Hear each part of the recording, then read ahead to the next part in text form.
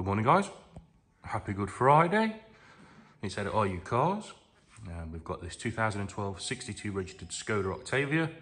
It's a VRS 2 litre diesel 170 DSG. Obviously it's the estate and it's presented in steel grey.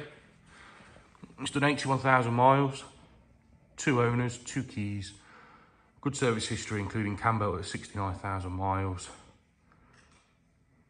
81,000 miles, I think I've already said that. But yeah, really nice car. It's got the 18-inch gloss black Neptune alloys. It's got the Onyx interior, which is the suede black. Got the black and white VRS interior. Parking sensors. And as you can see, condition is very good. It's 10 years old. So as always, you've got to expect some marks, but overall, very good.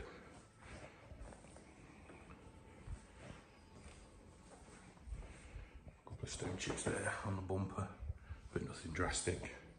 The car's very clean inside. Does have a detachable tow bar as well. We've got that.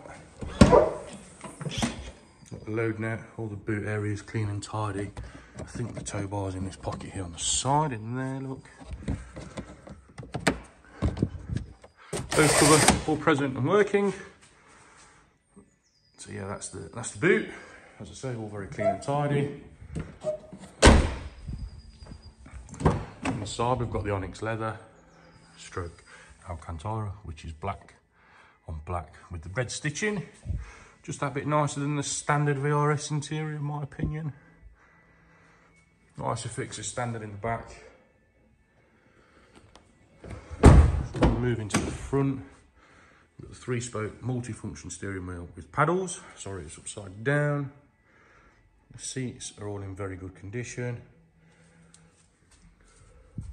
Switch gear is immaculate.